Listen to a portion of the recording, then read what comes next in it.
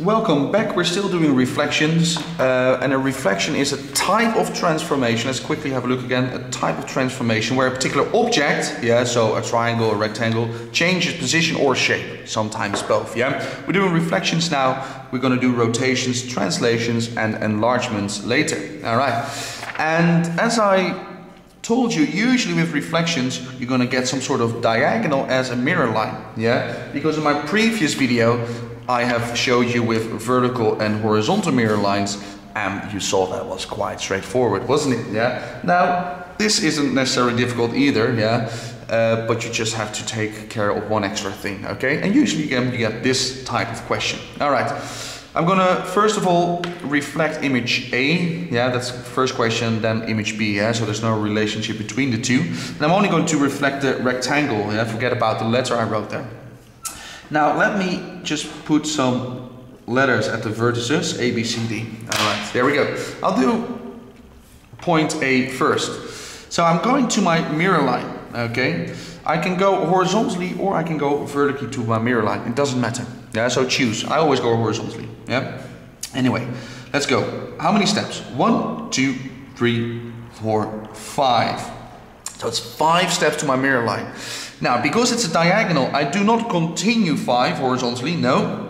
If I go 5 horizontally, then now I go 1, 2, 3, 4, 5 down. So this point is going to be my mirror point. I'll call that a apostrophe. Okay.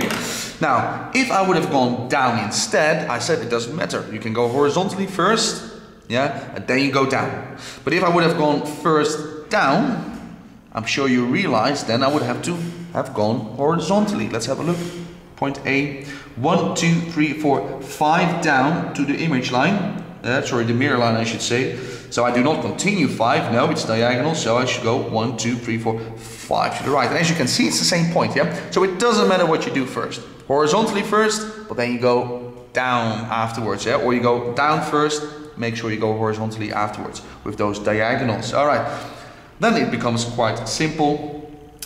Point B, it's 1 to the right, so 1 down. So that's going to be B apostrophe. What about C? It's 1, 2, 3 down, 1, 2, 3 over there. It's going to be C apostrophe. And hopefully you realize D is going to go over there, because then I have my rectangle again. I'm going to check that in a second.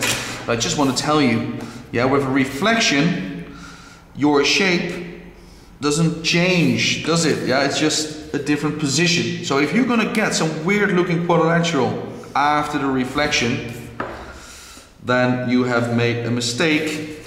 Okay, now of course there are different types of reflections, but for you guys it's just going to be like this. Okay, so if you do not get a nice rectangle after the reflection, can you please check your mistake?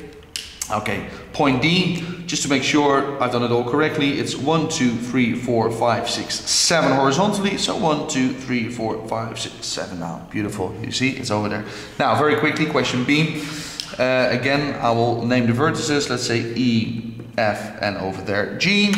So E, 1, 2. So 1, 2 is going to be over there. What about F? 1, 2, 3. So 1, 2, 3 is going to be over there. And G is on the mirror line, so it doesn't move at all. Okay, so the reflection here, the image will look like that.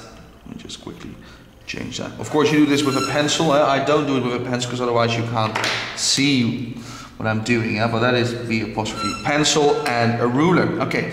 As you can see with those diagonal mirror lines, some sort of rotation is going on, but it's not, it is a reflection. Okay, next video I'll talk about rotations. I'll see you there.